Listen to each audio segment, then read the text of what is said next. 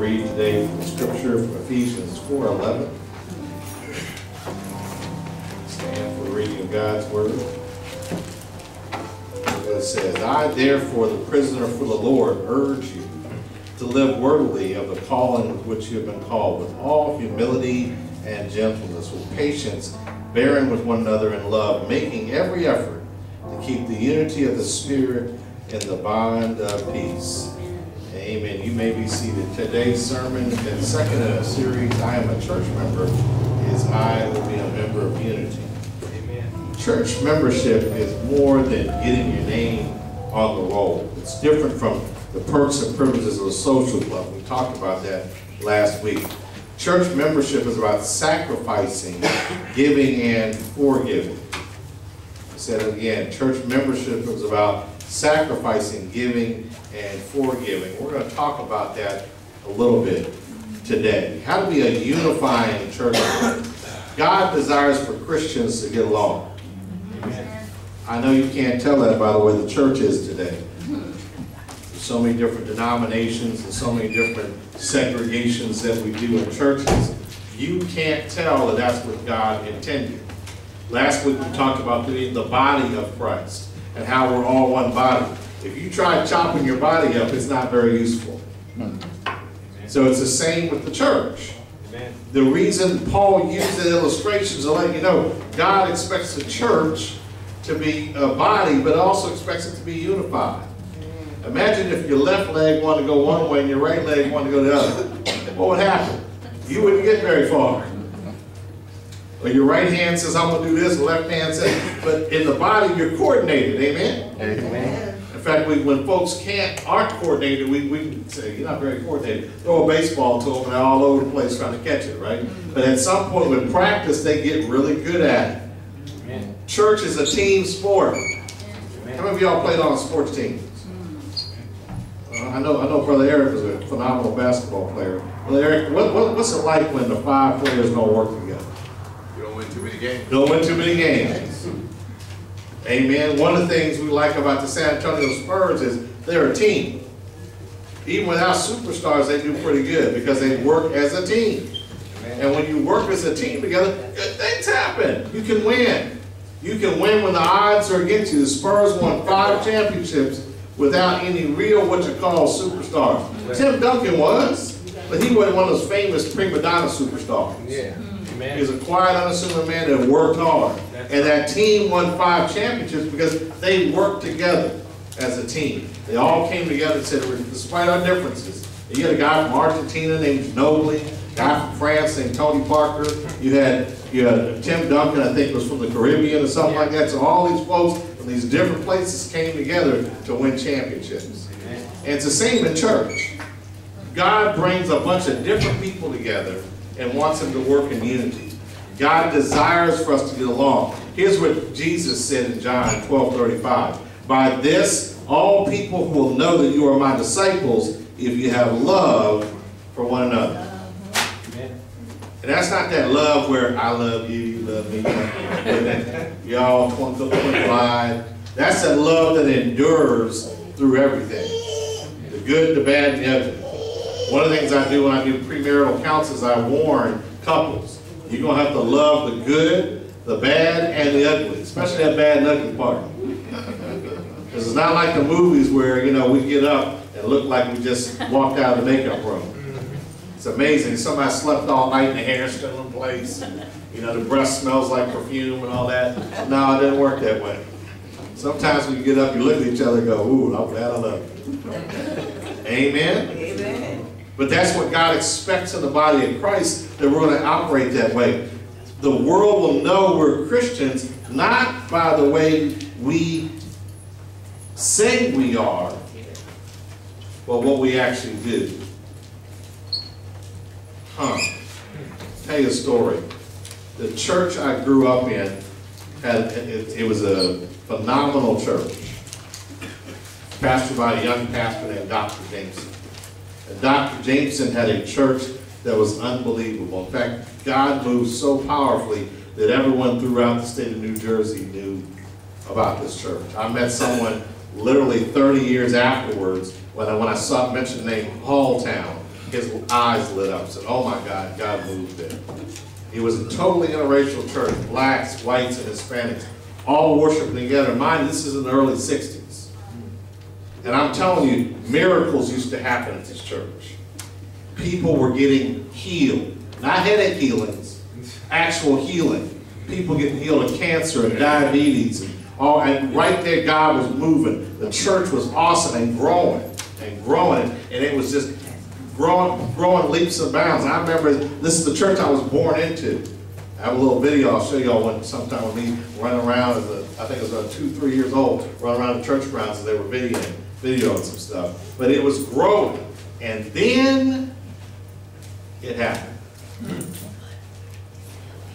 Folks stopped serving God and started serving themselves. And before long, and I remember, I think I was maybe 4 or 5, I was at the church meeting with my mom when the pastor decided to step down because of a bunch of gossip and stuff that happened within the church. The assistant pastor had decided that he and his wife decided they wanted to run the church. And it tore the church up. That church never recovered. Half the church went one way, the other half went the other. When I was about 5 or 6, we visited the church again, and it was empty. So this powerful move of God was stopped because the enemy sowed discord in the church and destroyed it. Now, I want to tell you something about how I choose what I'm going to preach on. I choose what I'm going to preach on weeks in advance. I don't get up on Saturday morning and decide what I'm going to preach. Everything I do is I teach in series because I like to prepare what I'm doing. Same with Bible study. I do everything in advance. And when it came to this one, I looked and said, wow, God, this is an interesting subject I'm going to be teaching on in 2 weeks. But it's an important subject. Because as I look around the AME church, I look around other churches in our denomination, and other churches, period, there is a destruction going on within churches. Churches are falling to the wayside. Churches go out of business every day. And one of the main reasons is we're not unified. See, the world sees this from us. They come to business meetings and see how we talk about each other and how we don't get along and think that's the church. They hear us gossiping about each other and talking about each other and think that's the church. The letters and emails and phone calls that we give to pastors and other leaders in the church, they think that's how the church runs. And because of that, a lot of them don't want anything to do with the church. And that's a problem. There are plenty of churches like the one I grew up in, Halltown, that were going along really good, and then the devil got inside the church and tore it up. Because people decided to do something besides unity. See, God expects that when we become a Christian, He wants us to be part of the church. He demands that we become a unifying presence there. He expects us to be part of what the church is doing and where the church is going. If you say you're a believer, then you should be all about unity. Amen? Amen? Because that's what God expects. And if you're not about that, then you need to get in front of God and say, God, help me out. Unity is important. It's critical. When church members don't work together, the church is weaker as a whole. You see a picture of that church up there? That's an old broken down church. That's what happens to churches when they don't move with God, they try to move against God. And what does that mean? What that means is we don't see God's mission and vision and work together to get what God wants accomplished. When you don't do that, you destroy the work of God, because what He'll do, He'll remove Himself from it. And you don't want that to happen. That's what happened to my church when I grew up. Every church member must contribute to the unity and health of the church. Everybody is important to it. You can't have 1 or 2 folk over here disgruntled and let that sit. You've got to figure out a way. How do we unify that? How do we keep ourselves focus on the right thing. Unity is very, very important. Unity, here's what Paul urged us. Read this with me. We just read this. To walk worthy of the calling you have received with all humility and gentleness, with patience, accepting one another in love, diligently keeping the unity of the Spirit with the peace that binds. Humility means I know who I am compared to God, and I'm humbled by that. Gentleness means that I do things in a gentle manner. I'm patient. I accept one another in love. We've got to let love rule what we do. And this isn't just about church. Think about families. I always tell the story of my family, of family reunions. The same uncles would get in a fight every single time we got together. I'm telling you, and they're always right before the homemade ice cream was getting get served. Everybody grabbing the kids. Come on, let's get out of here. You know, same uncles fighting every single time. It's like, what in the world is going on there? So within that family, there was a unity, and their families torn apart right now today inside of churches because they won't unify together. That's sad. Maintaining unity. We have a responsibility as a church member to be a source of unity, to never be a divisive force, and when to love our fellow church members unconditionally. What does that mean? That means I love you no matter what. You may not be doing right, but I'm still going to love you. Amen. Right. You may talk about me, I'm still going to love you. Amen. You may look at me sideways, I'm still going to love you. Amen. That's what unconditional love is, and that's one of the keys to a church staying together and moving forward where God wants. The enemy doesn't like that. The enemy wants to come in and tear churches up that are trying to move together. Why? Because if he can destroy the church, he destroys the members.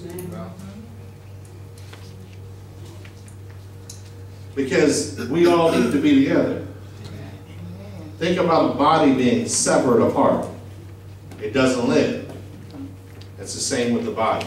So we have to be willing to sacrifice our own preferences to keep unity in church. Gossip. See that lady crying up there?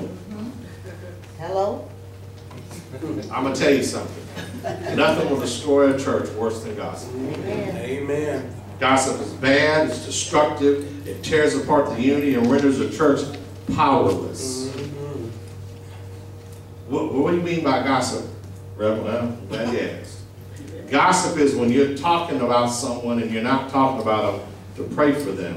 You're talking about them just to talk about them. Amen. That means you saw someone in sin, and instead of praying for them and praying with them, you got over, you know, I'm just concerned. I saw Brother so-and-so over doing such and such. Ooh, Lord Jesus.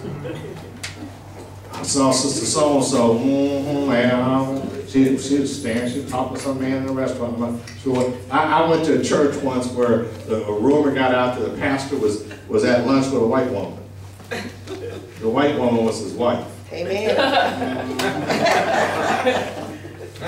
Wait, what? Yeah. Have mercy. That's gossip, half-truths, or, you know, you hear a little something here, and people start getting spun up about it. Say It that. tears a church apart. Say that. And God has something to say about it. Let's read Romans. They are all filled with every kind of unrighteousness, wickedness, covetousness, malice. They are rife with envy, murder, strife, deceit, hostility. They are gossips, slanderers, haters of God, insolent, arrogant, boastful, contrivers of all sorts of evil, disobedient to parents, senseless, covenant breakers, heartless, ruthless. Although they fully know God's righteous decree that those who practice such things deserve to die, they not only do them, but also approve of those who practice them. Now, this part of Scripture comes right after God talks about sexual sin. The church has forgotten these verses, though. In some churches, they'll talk about all kinds of, hey, sexual orientations, what we like and don't like, and then leave this part out. God doesn't like this either. Well, speak the truth. So we have to guard against that. We have to make sure that we're not part of this, because if we're part of this, what happens is you tear the church up.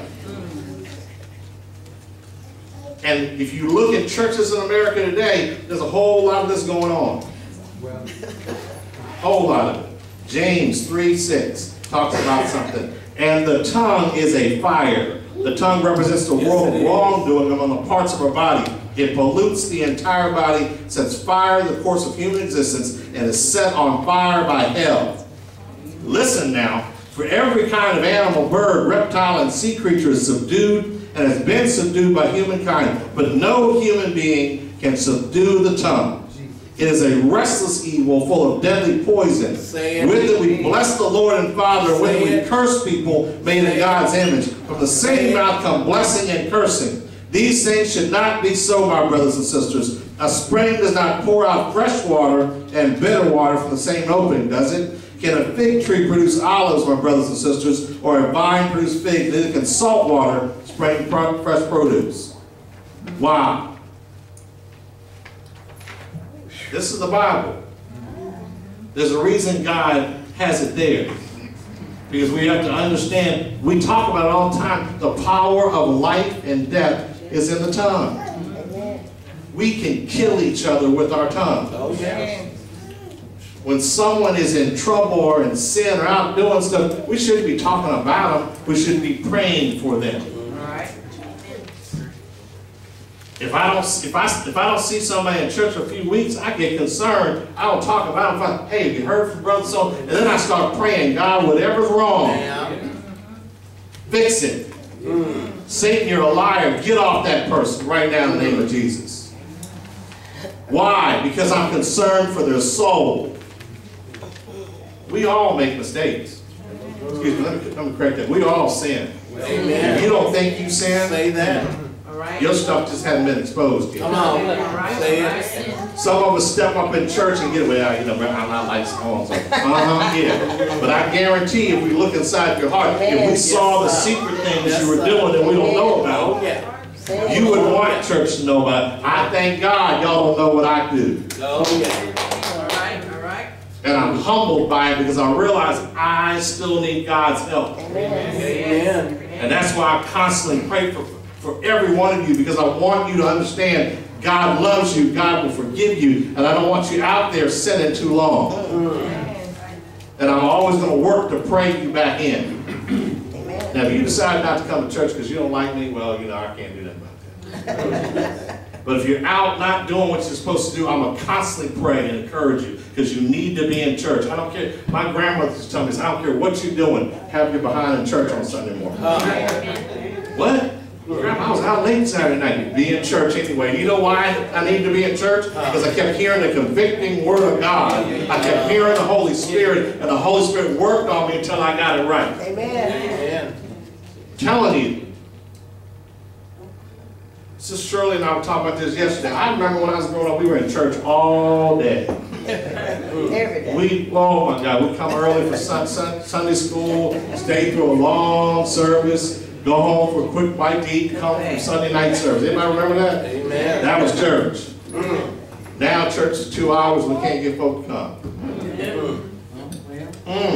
Hello? 2 hours out of our day. We're not even saying be here for Sunday night when, and my dad being a preacher, man, if we had a 1 week revival, I had to be there every single night. Revival. I had to, oh Lord. And preachers, they all get together after service and talk. So I would be in the car to sleep, all preachers talk. Nowadays, again, we have church on TV, church on the internet. You can't get folks to come to church. Because we have lost our ability to attract people because they don't see God. Here's how you respond to gossip. Don't be a source of gossip. That's the first step. Don't be someone who gossips. Keep your tongue under control. My grandmother used to say, if you don't have nothing good to say about anybody, don't say anything. I used to talk about giving two people peace of my mind until my aunt said, if you can give people peace of your mind, you ain't going to have no mind left. Amen. Okay, Aunt Louise. Hello. If someone in the church begins to share gossip with you, say, no, I really don't want to hear it. Let's pray for that person. Amen. Because when you're praying for people, it's a whole lot better coming out of your mouth than what you can possibly gossip. But here's something else that hurts churches. What does that say? Everybody read that. Forgiveness and unity. Let's read it again. Forgiveness and unity. Jesus said, for if you forgive people their wrongdoing, your heavenly Father will forgive you as well. But if you don't forgive people, your Father will not forgive your wrongdoing. Amen. Wait, what? No, so I'm down asking God to forgive me for my sins, but I have unforgiveness against my brother and sister in the church. Hello? That means God is not going to forgive me. Wait, what? Families, churches, organizations have been destroyed because of unforgiveness. Somebody did something 20 years ago and was still holding it against them. God can't bless you that way. He can't. Your brother, your flesh brother did something to you. That's like my uncles, always fighting. Why? Because they couldn't forgive one another for something that had happened before any of us were ever born. Fighting, fussing. How many of y'all have seen that happen in your family? Still over the same stuff. It's like 20 years later, why are we still fighting over this? Because we haven't forgiven one another. And that's the key. So-and-so talked about me. Forgive them. So-and-so looked at me funny. Forgive them. So-and-so said such. Forgive them. Because if you don't forgive them, God can't forgive you. That's what it says. Amen. In the Lord's Prayer, what does it say? Forgive us our trespasses as we forgive those who trespass against us. So if you don't forgive the folks doing you wrong,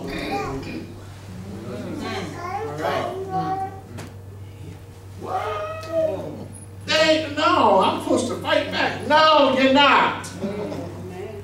That's why the word said, turn the other cheek. To hit you on one cheek, turn the other one, let them hit it. I know we had that whole, that third time I'm going to hit them myself. You have to forgive. Married couples have destroyed their marriage because of unforgiveness. Fathers and children and mothers and children have destroyed relationships because of lack of forgiveness. Brothers and sisters who don't talk because of lack of forgiveness. Because we won't forgive. What does forgive mean? Forgive means they come to you and say, I'm sorry I did it. You say, I forgive you, and you let it go. What? Let it go. Because if you hang on to it, then you didn't forgive them. I can't do that. I know you can't. That's why you need Jesus. Without the love of God flowing through you and allowing the Holy Spirit to heal your heart and to heal where you are, you will never be able to forgive people. And without that forgiveness, God can't forgive you. I don't know about you, but I want God to forgive me. So I have to forgive others. And that's not easy, is it? It's not. But it's the God way of doing things. When you walk in forgiveness and walk in love, God can fix anything. What we talked about a few weeks ago about Peter. Peter who denied Christ 3 times. And Jesus forgave him like it didn't happen. What? Yeah, that's how it works. And Peter went on to do mighty things for the Lord. Don't you want God to forget what you did? Amen. Right? Give me, Lord. Don't you want God to forgive you for what you did? Amen. And forget about it? Then we have to do the same thing. We have to be willing to forgive things that we haven't let go yet. Sometimes it's rivalries that existed between cities. Sometimes it's rivalries that existed between families. Sometimes it's divorces that cause unforgiveness. Sometimes it's unwed children. Y'all know what I'm talking about. You have a child, there's unforgiveness there. I've seen it. I've experienced it in my own life. At Halltown, that's what happened. It wasn't just gossip, it was unforgiveness. People wouldn't forgive, and it tore that church to pieces. There's a big church in Austin, it's about 500-600 members, and they were getting ready to build a brand new building. And the church split. Hang on now. The church split because half the church wanted blue carpet, another church wanted white carpet. And they couldn't compromise to get the church, so they have two churches now. One with blue carpet and one with orange carpet. That's crazy. But that's how we are. That's the stuff we argue about. That's the stuff we don't forgive each other about that festers on. Think about the Hatfields and the McCoys. They kept a decades-on feud going over a pig. A pig. Some folks probably forgot why they were feuding. Why I don't like you. I don't know, but I don't like you. You're Hatfield. I'm McCoy, so you know, I'll shoot you. Forgot what we even argued about. Forgiveness is important because without it, the church will tear apart. Amen. Colossians 3:12. Therefore, as the elect of God, holy and dearly loved, clothe yourselves with a heart of mercy, kindness, humility, gentleness, and patience, bearing with one another and forgiving one another. If someone happens to have a complaint against anyone else, just as the Lord has forgiven you, so you also forgive others. That means you forgive them before they ask you to forgive them. What? Yeah. Because sometimes they're not going to ask you. But you can't hold on to that thing. You got to let it go. Now that's opposite of what the world tells us to do. Look what's happening right now with our country. We're firing off at another country. I'm not even sure why. And it could lead to war. We just sang the song, I'm on the battlefield for the Lord. But the battlefield for the Lord doesn't mean we're fighting each other. We're supposed to be fighting the enemy. That means if you have unforgiveness in your heart, you need to let it go. You gotta let it go. Because God didn't die for unforgiveness. Jesus died to forgive us. If you think that someone's done you wrong, we've done God even worse. Amen. God created us.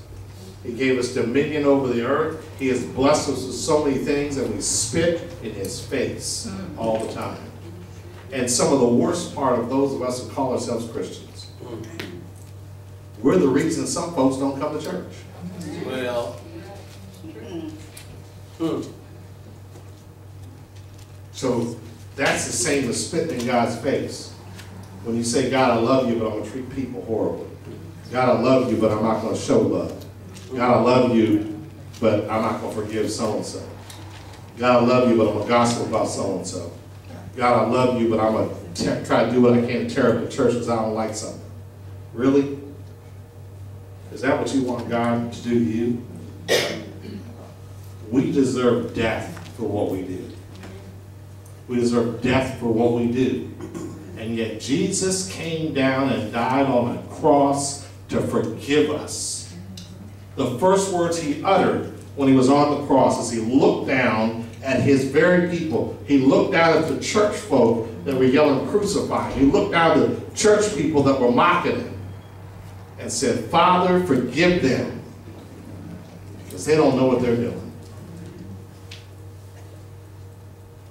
And that's the key.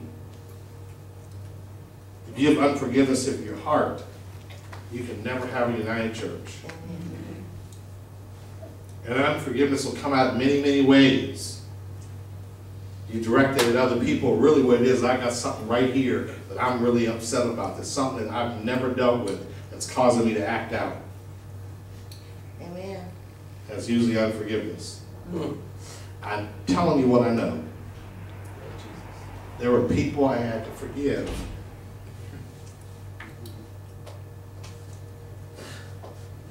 before God would use me. There's this weight that was hanging on me, and people that I had done things and I just couldn't forgive them. Until I forgave them, God didn't use me. And I had to learn how to look on love on people that had done me wrong. People who had talked about me. And still love them the way God loves me, because I had to. Because I wanted God to forgive me. If you have anything against anybody, you've got to get that thing taken care of. Don't let it fester. It will destroy you. You heard God's word. If you don't forgive them, He can't forgive you. If He doesn't forgive you, where do you end up? I'm not sure about you. I don't want to go to hell. There's no person I know worth me going to hell for. You have to forgive. You have to let God come into your heart and melt that hardness and forgive. No matter what it was they did. No matter what they said. You've got to let it go. I had to forgive my oldest daughter's mother. Had to. She never asked for it, but I did anyway. Because it was holding me back. I had to forgive my parents for things they did. Because it was holding me back. I had to forgive friends who had done me wrong. Because it was holding me back. I had to forgive preachers who had done me wrong. Because it was holding me back. I had to forgive so that God could move me forward. And that's important for our church. Stand to your feet.